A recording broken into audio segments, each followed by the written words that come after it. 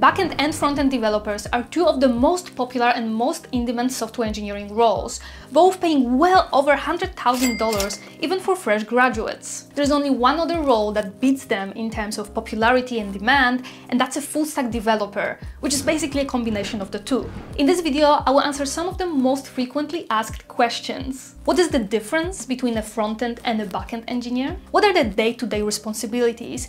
What do you spend most of your time working on? What are some of the most popular languages and frameworks used by each specialty? How to get a job in each role, and how much those positions pay at junior, mid, and senior level. Hopefully, by the end of this video, you will be able to choose which role fits you best. You also have enough information and resources to start working towards getting your first job in either specialty.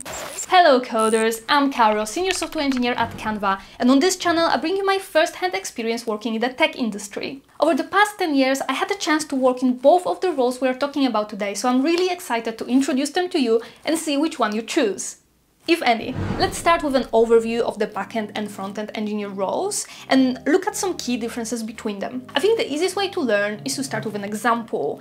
One application I'm 100% confident all of you, my amazing viewers, know is YouTube. To build a YouTube website, you will need both frontend and backend engineers, and many other technical and non-technical roles, but let's simplify it here. When you click on a video like this one, everything you can see on the page, from the video player to the subscribe button to the comments section and even to the list of recommended videos on the site, all of that was built by front-end engineers. Front-enders are responsible for the visual interface between you, the user, and the functionality that the site offers. This part of web development is often called client-side. Backenders, on the other hand, need to provide that functionality and the data that comes with it. It's often referred to as server-side.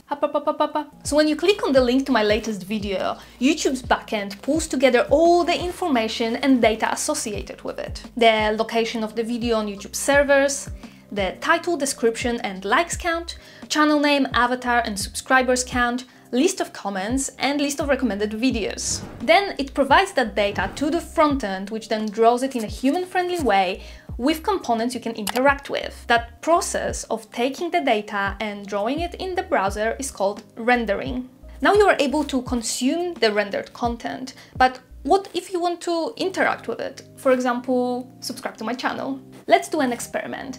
Find F12 on your keyboard and click it. That opens developer tools in your browser. Then navigate to the network tab. You'll be kind of able to spy on the conversations frontend and backend are having. If you now click subscribe, you will see that the frontend asked the backend to do it. The truth is, if it didn't, the next time you refresh YouTube, the frontend wouldn't have any way of remembering your choice to subscribe to my channel. To explain it more simply, frontend is like a template that is ready to display information and let you interact with it. Backend is what provides that information and, when triggered, applies changes to it. Important thing to note here is that backend doesn't actually store the information itself. It only retrieves it, modifies it, and adds it to a database or another data storage solution. And depending on the nature of the data, the responsibility belongs to either data, database, or an infrastructure engineer. If you want me to cover any of those roles in the future, leave a comment below. Now that we understand the difference between a front-end and a back-end of an application, we can talk about the day-to-day responsibilities of a front-end and a back-end engineer. In both roles, you will spend most of your time writing code or reviewing code changes made by your teammates. Your time coding would usually be split between writing new features and fixing bugs and maintaining existing systems. As you become more senior, you will also spend more time designing new features and solutions. Not in the sense of how they look, but more how they work within the existing systems. Some things you will need to consider are: how does the new feature impact current experience? What potential security threats can arise? What additional cost or cost saving will the new solution bring? As a front-end developer, you will work closely with product managers and designers, making sure that what you're building is what users actually need. You'll be provided with designs, sometimes interactive ones created in programs like Figma, so that you can better understand the flow of the new feature. For example, when you click on the subscribe button, the color fades from red to gray in 200 milliseconds, and the label changes from subscribe to subscribed. You will sometimes create two versions of the same feature and configure it in a way that a group of users gets variant A and equally sized group will get variant B. Then a data analyst will check which of the versions performed better and you will be tasked with removing the other one. As a backend developer, you work with a project manager or a tech lead. Your focus will be on creating services that provide correct functionality to the frontend in a performant, reliable, and secure way. You'll be provided with requirements instead of designs. For example, implement a getVideoDetails endpoint that takes a video ID and returns title, description, and URL of that video. By the way, an endpoint is like a backend's info line that the frontend can call. You might also be asked to modify an existing functionality. For example, given the getVideoDetails endpoint, also return the list of comments people left under that video. As an added financial bonus, you will often have an option of performing on-call duties. This means that during your rotation, you can be paged outside of your working hours, if an issue arises and needs to be fixed immediately.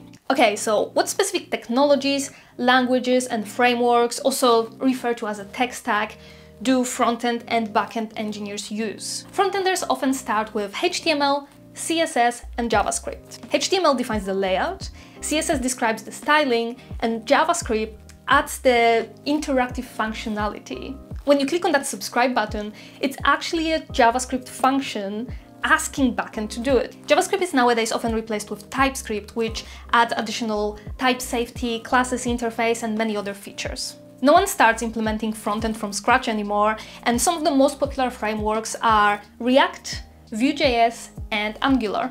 Backenders have a wider choice of their primary programming languages. Some of the most popular ones are Java, Python, Ruby, and Go. Frameworks are often closely tied to the programming language, and here you can hear about Spring, Django, Ruby on Rails.